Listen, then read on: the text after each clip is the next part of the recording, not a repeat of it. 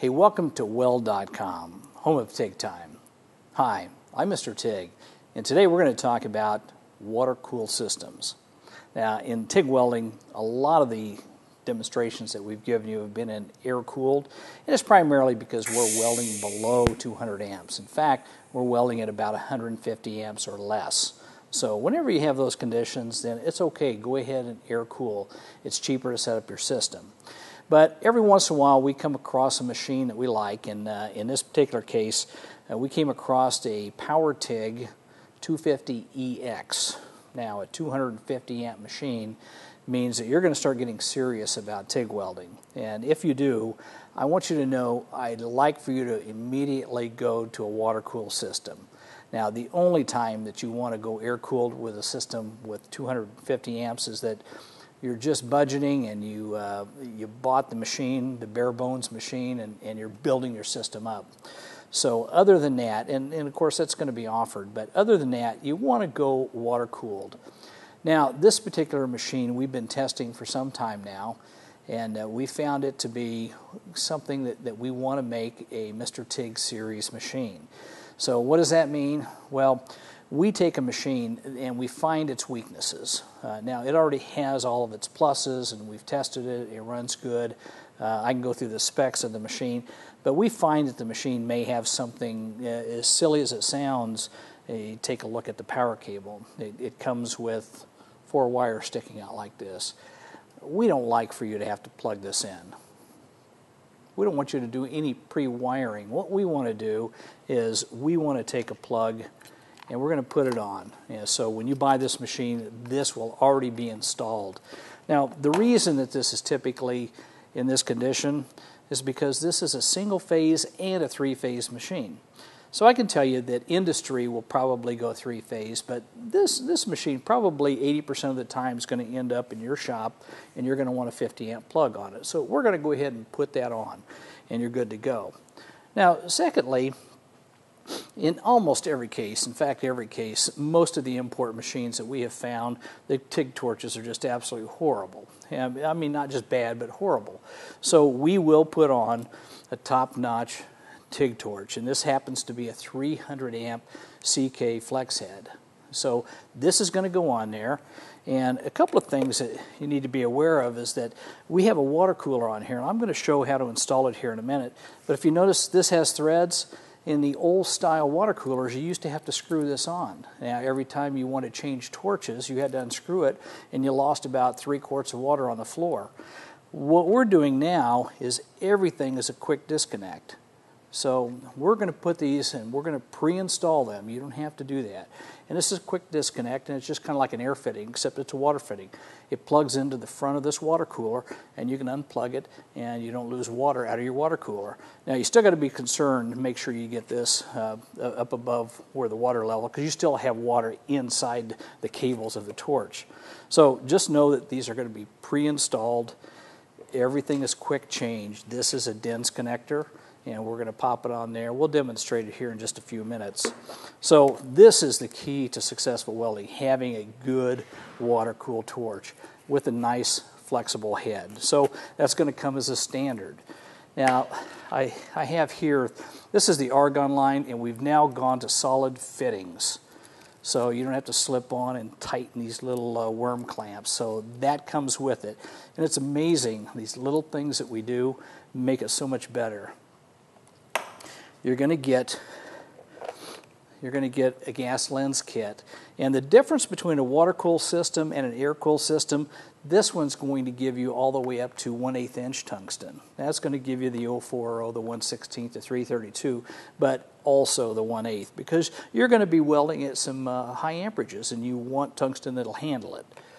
Now, I always like to put these up as a comparison, because this is a standard foot control, and this is what comes with the machine normally.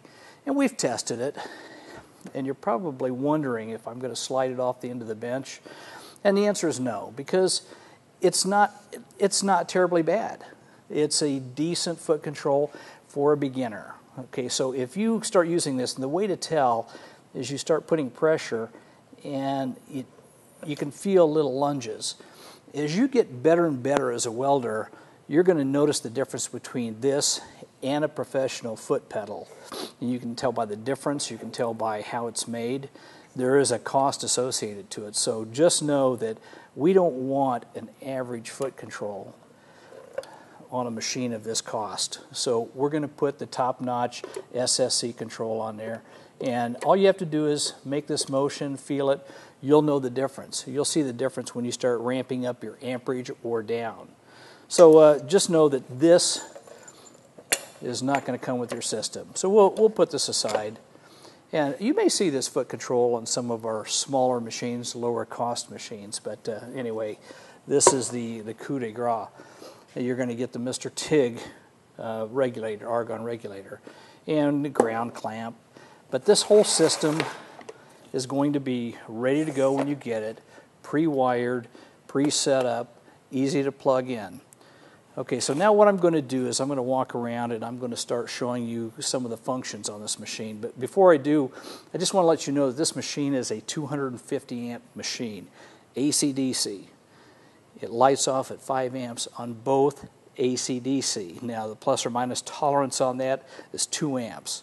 Now if you really want to get low on amperage on this and get the true 5 amps, you got to drop down to the 40 thousandths diameter tungsten. So if you're doing foil type work, use the 40 thousandths diameter. There's some pulsing on here. If you want to use a pulsing feature, the pulsing feature goes up to 500 hertz. Now there's another feature on here that if you want to squeeze down your arc for welding aluminum, you can. And it's a hertz setting. And this thing goes up to 250 hertz. So the higher the number on the hertz, the tighter the arc gets. So just want you to know it's an easy to use machine. It's analog. We decided to go analog on this instead of digital. It's easier to teach. It's easier to look at. It's easier to set up. So I'm going to come around and set it up for you. Okay, the first thing that I'm going to hook up is the Argon Line. It's on the very back here, and you can thumb tighten it and then use a wrench, just a snug tight. The next thing I do is I actually put the argon regulator on and I tighten it as well. And then I finish the last one. This is the hose. And so now I've got a complete argon system, all tightened with fittings. The next thing I do is I just take the ground.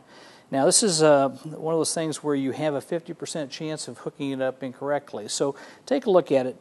And this is going to be the plug that you plug in for your TIG torch. So this is for your ground. If you accidentally get it in the wrong hole, when you start to weld, you're going to see your tungsten disappear up into your cup. You just got the polarity reverse, so switch your leads back. So got a nice ground on it. Next thing I'm going to do is take the torch.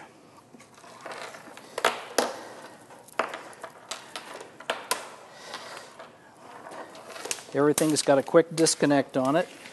And I'm just going to wrap it in the beginning. I'm just going to wrap it right here, just so I can manage it. And if you'll notice, it's like spaghetti.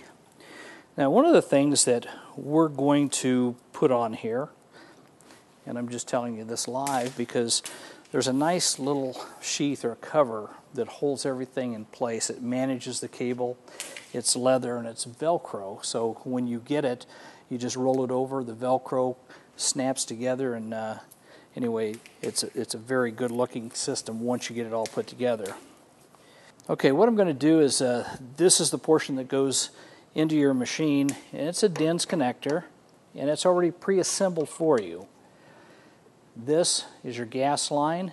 It's a quick disconnect. Okay, so now everything is hooked up here except your foot control. So I'm just going to drop the lines for the time being, and here's my foot control. Okay, everything's in place. Now, you'll probably notice down here in the water cooler, we've already put the liquid in. We've put the 2 gallons of distilled water, isopropyl alcohol. We put about 32 ounces, so it's going to stay clean. It's kind of an antifungus, plus it's going to retard it from freezing. Okay, now the only thing left is hooking up the cables. These are water cables. You can tell by the little notches right here. We've got them color coded. So let's go with the blue down here. Let's go with the red up here. And we're basically good to go. So make sure that this is on. We have plugged this into the back of the machine. So when this machine comes on, this comes on. You won't burn up the power cable that way. Okay, that pretty much describes the assembly of this system. And just know that this system coming to you is 3 packages. So we call this our bundle. So everything I described here is part of our bundle. And it's always better to buy it in a bundle and make sure you get it right and you get cheaper cost out of it. So pretty good system, great value. So take a look at it, and thanks for watching TIG Time. I'm Mr. TIG.